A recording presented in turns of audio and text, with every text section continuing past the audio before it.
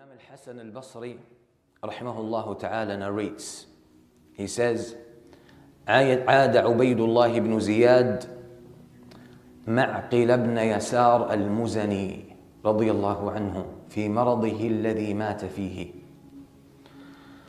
فقال معقل: إني محدثك حديثا سمعته من رسول الله صلى الله عليه وسلم، ولو علمت أن لي حياة ما حدثتك. إني سمعت رسول الله صلى الله عليه وسلم يقول: ما من عبد يسترعيه الله رعية يموت يوم يموت وهو غاش لهم إلا حرم الله عليه الجنة. وفي رواية لمسلم: ولم يجهد لهم وينصح. This is Imam al-Hasan al-Basri, the Imam of Basra, rahimahullah, narrates. He says, the governor of al-Basra, Ubaydullah ibn Ziyad, who is known for excessive bloodshed,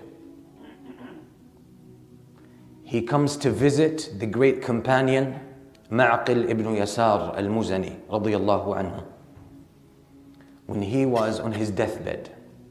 He comes to visit him, check on him. Ma'qil ibn Yasar says to him, I shall share with you something I heard directly from Allah's Messenger sallallahu alayhi wasallam. Had I known I would live longer, I would not have told you about this. I would not have shared this with you. If I knew I were to live longer than that, I would not have shared that with you now. I heard Allah's Messenger sallallahu alayhi wasallam say, there is no servant, there is no slave, there is no human being that Allah entrusts with him, or obviously her as well, people under their charge, under their responsibility. And when their death or the day of their death comes about, they have not fulfilled the responsibility. They have not taken good care of those under their charge, under their responsibility. They have not fulfilled that obligation towards those under their care, or they have not done a good job towards those under their care. So they have cheated them. They have shortchanged them. Except that Allah will make prohibited for them Jannah. Allah will prevent them. Allah will deny them entering Jannah.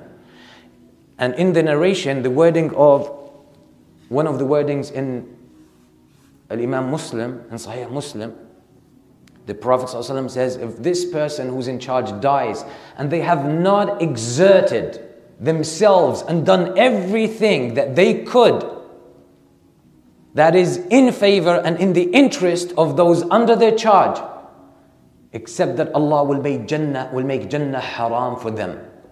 So today, the khutbah is going to be a little bit straightforward. And we might find this a little bit challenging and uncomfortable. But let it be. Let's go to the story and the context. So we have this great companion, Ma'qil ibn Yasar radiyallahu anhu. He's on his deathbed. The governor, Ubaydullah ibn Ziyad, who was known, as we said, for excessive bloodshed, extreme violence, and tyranny. Like at the slightest sign or doubt, he would shed the blood of a person or a people. He had an iron fist. He governed with an iron fist. So he comes to visit this companion. And he thought he was extremely ill. So he comes to check on him. But the companion of the Prophet ﷺ does not play politics here. He's not diplomatic. He says it straight. He says, I want to share with you something I heard from Allah's Messenger ﷺ. And it's going to be extremely uncomfortable to this person. And he tells him why he's telling him this, or he's sharing this hadith with him now, at this moment. He said, if I knew that I were to live longer, I would not have shared that with you, because I would fear for my life. I know you are unjust. I know that you would oppress me. I know that you would take that personally, and you would not take the advice. But since I feel that my time is over, I'm going to tell that to your face. I'm going to say it right in your face. I heard Allah's Messenger ﷺ say, any person that Allah entrusts to be in charge of people, a group of people, or even one person, and the death of this person, the last day in their life comes, and this person has not done a good job, that Allah will make Jannah haram for them. That's scary. And this doesn't only apply to governors, presidents, heads of state. It applies to any person in a position of responsibility. And I want to emphasize today something that is more relevant to our times, to our personal life. And that's parents. So parents, bear with me. Today is going to be tough for all of us. Because this hadith should be a wake-up call. As parents, Allah subhanahu wa ta'ala entrusted us with the welfare of our children. And when I say the welfare and the well-being of our children, I'm not talking about their clothing and their activities and sports and their luxury. I'm talking about their heart, their well-being, their connection to Allah, their right to know, to understand, to be taught the truth, and to be guided to Allah subhanahu wa ta'ala, to be given a fair chance to know the truth and understand the reality of this life, and know why they were created and what they are supposed to do with their life. That's our responsibility. The school will not take that burden off your shoulders. The masjid will not take that burden off your shoulders. The Quran teachers are not going to take that off your shoulders. Allah will hold you accountable, because Allah says, "Ya ayyuhalladhina amanu qu anfusakum wa ahlikum naran waquduha an-nas wal hijara." O you who believe, protect yourselves and your families. Family here means your spouse, your children, and anyone under your care. Protect them from the hellfire. That's your responsibility. So if any parent has not exerted themselves and done everything they could, and sometimes we underestimate what we can. We have this bias. We want to give ourselves an excuse.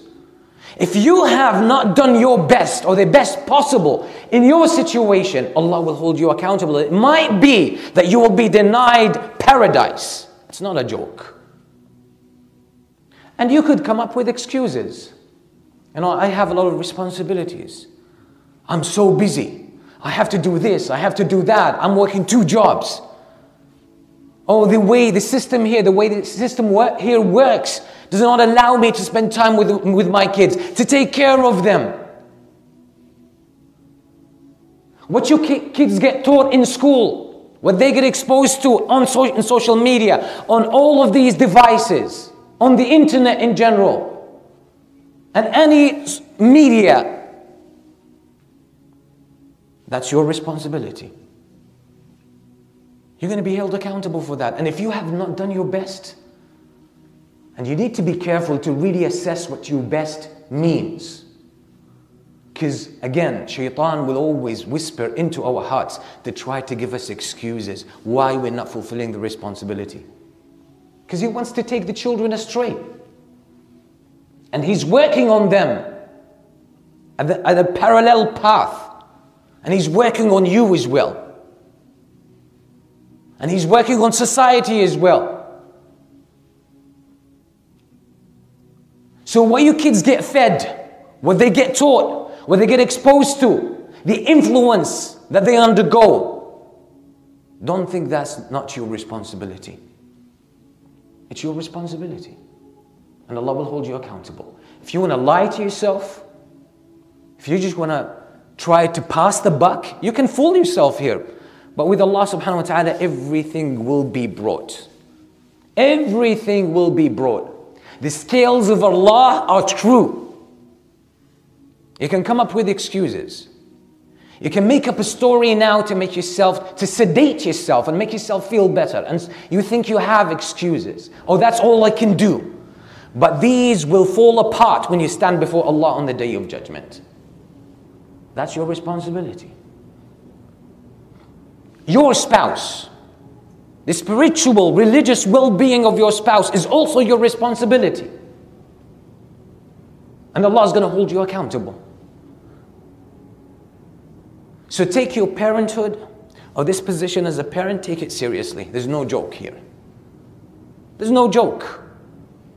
Stop all of the intoxication and the distraction, that we are immersed in with all of this social media, social connections, or any other engagement that is taking our attention from fulfilling our responsibility towards our children, towards the younger generation, towards our spouses, towards ourselves. Get rid of all of that. Make an inventory. Are you really fulfilling a responsibility? Will you have an answer to offer on the Day of Judgment that will free you from that severe punishment, and that is denial of entering paradise? So that's parenthood. You can apply that to other areas in your life. Any position of responsibility you are in. You are a manager, you are a head of department, you are a CEO, you're a supervisor, and you are abusing your authority, or you're not doing what's in the best interest of those under your care. You think you can get away with that power, with these power games? Allah is going to hold you accountable. And the price might be Jannah. The price might be Jannah. And this is why life is a serious business. And a lot of what we have, a lot of the distractions, a lot of the social media, a lot of the entertainment that we have around, a lot of the ambitions and the goals that get communicated to us, that we swallowed into this machine of wealth and love of life and capitalism and consumerism. All of that is taking our attention from seeing the truth. It stops us from calling a spade and seeing things for what they are in our lives. So we are intoxicated. We're intoxicated. We don't see the truth. We don't see where we stand. So we don't take corrective steps. We don't take action to fix things with Allah subhanahu wa ta'ala. But the price for that is going to be extreme regret and pain on the day of death. A person is going to wake up, but that would be too late.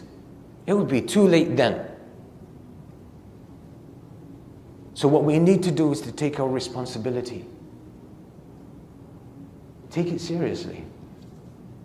That what our children learn, what they are exposed to, what they get fed, the influences they're going through, or that they are experiencing, we are responsible for them. We're responsible for them. And you say, oh, it's the school, I can't do anything about it. It's society, I can't do anything about it. It is social media, I can't take the devices from my children. I can't deny them, access to all of this stuff. What can I do? My hands are tied. Well, you can play that game and feel good about yourself for a short while. But when the truth hits, you're going to experience a lot of pain. Don't fool yourself. Don't let shaitan fool you and blind you to the truth. Any person who Allah places in a place or in a spot of responsibility, and on the day they die, They have not fulfilled that responsibility. They have cheated. Look at the wording the Prophet ﷺ said, يَمُوتُ يَوْمَ يَمُوتُ وَهُوَ غَاشٌ لَهُمْ. The person dies, he has cheated. He has shortchanged those. Because when you are in a position of responsibility, many people crave that responsibility or that leadership, thinking it's an honor. But the Prophet ﷺ told Abu Dharr radiyallahu anhu about leadership, about positions of leadership. He said, لا تتأمرن على اثنين. Do not seek leadership, do not take leadership, even if it's over two people. Another narration, the Prophet ﷺ says, إنها أمانة وإنها يوم القيامة حسرة وندامة. It is a huge burden and responsibility, and on the day of judgment, it will be a source of regret and pain and remorse.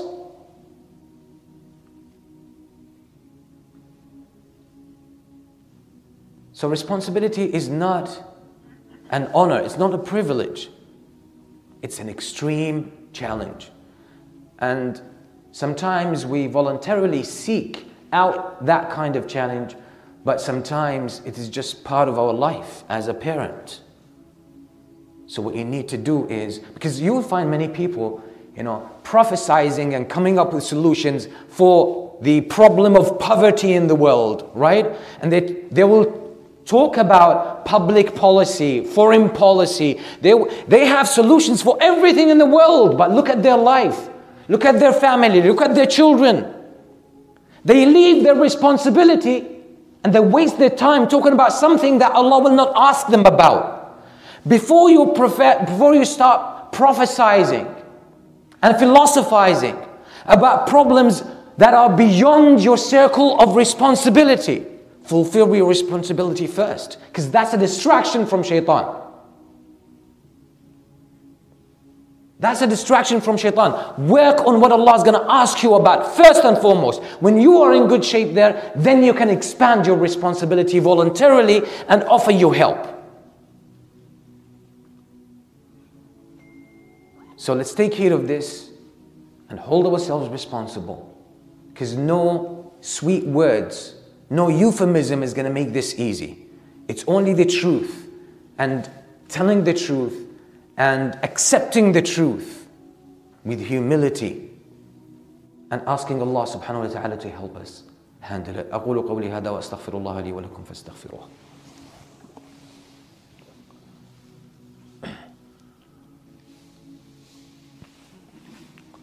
الحمد لله رب العالمين والصلاة والسلام على سيدنا محمد وعلى آله وأصحابه أجمعين وبعد.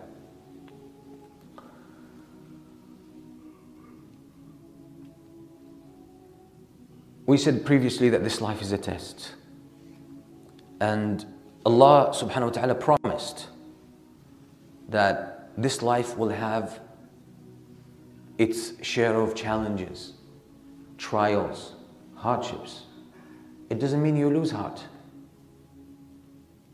The dominant culture today in the world promotes entertainment, enjoyment, pursuit only of wealth and fake happiness. And people stay stuck for most of their life trying to pursue a mirage, a delusion. This life is created to test us, to challenge us, to squeeze us, to crush us. It's not designed for pleasure.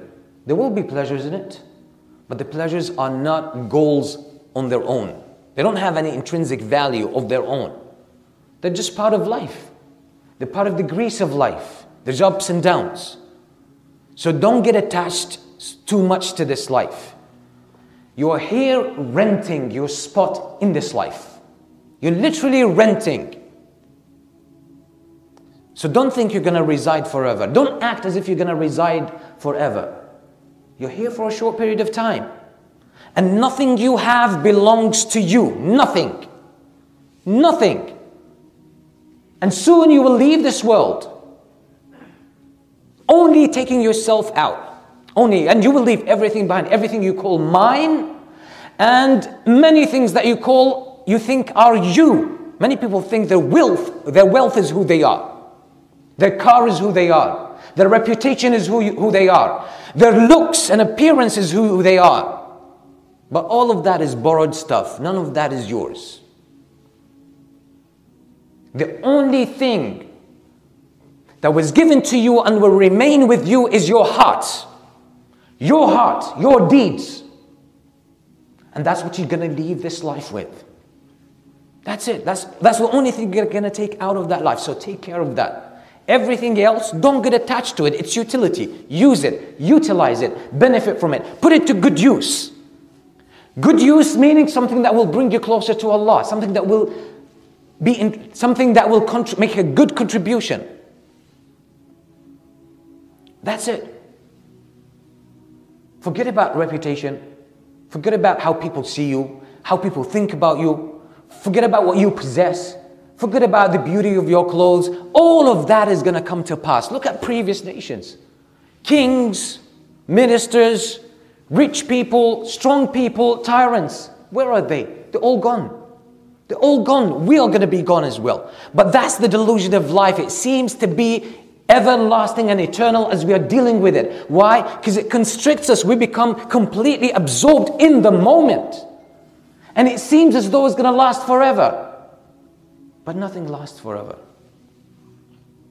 Nothing in the creation lasts forever. Everything is going to come to an end. Your health will go. Look around and see any person who is struggling with their health. You think they've been like that all their life? No, in their youth, they probably were the most athletic, fit person. You think you're safe from that? There will be moments where the gifts of Allah will be taken away from you as a trial, as a test.